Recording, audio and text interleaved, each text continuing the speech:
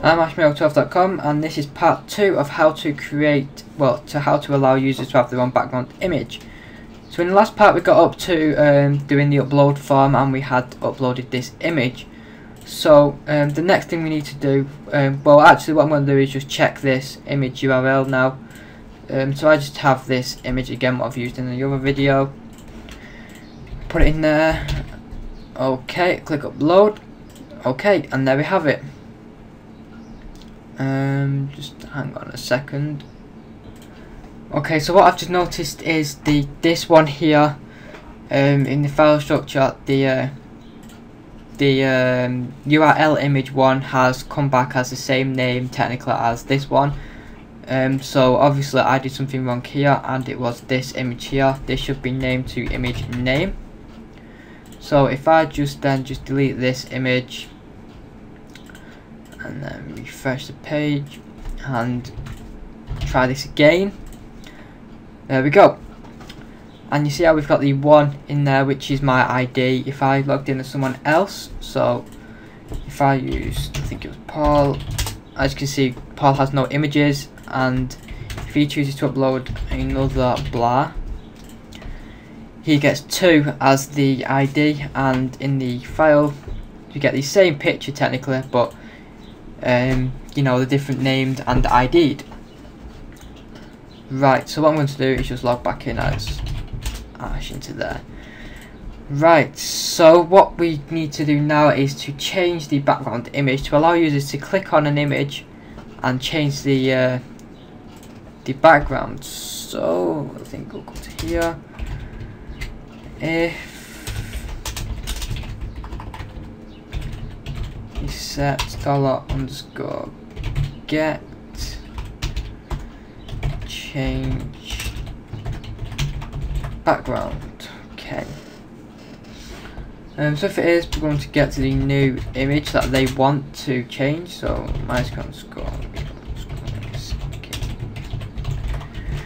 okay, and that is going to be from the get variable from change background. And then we just need to update the value of n/a in the database. So update users set the BG image to that we call it image new into there, where ID is equal to the user's ID,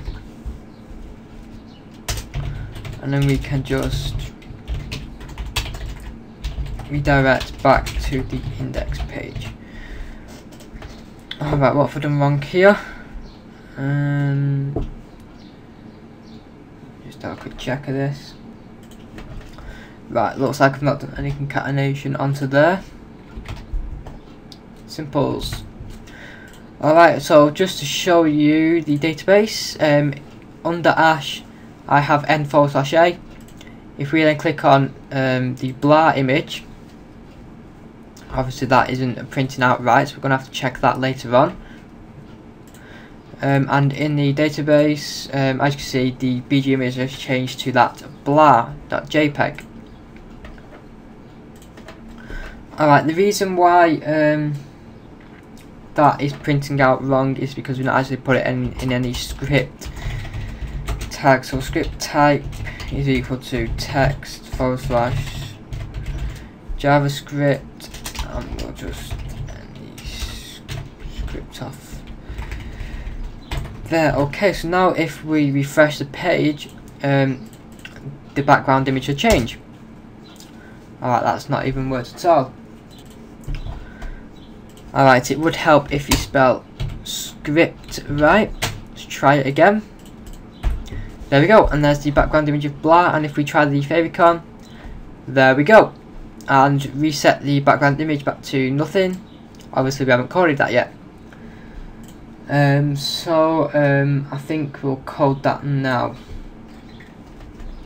to reset that image. So I'm just going to put on here and change background image for that, and then this is going to be reset background image.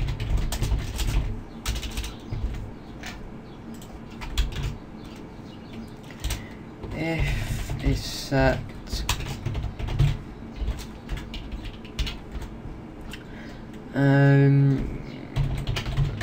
reset background, we basically just want to update the value in the database, so basically we can just get these two. We want to change the background image to n/a, where id is equal to the user's id.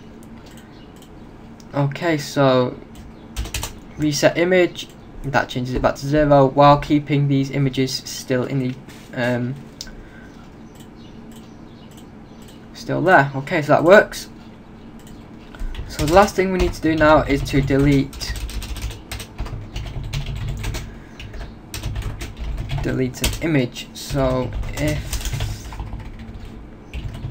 set underscore get delete image. Okay, so we need to we don't want to echo it actually. The deleted image that the user wants to delete.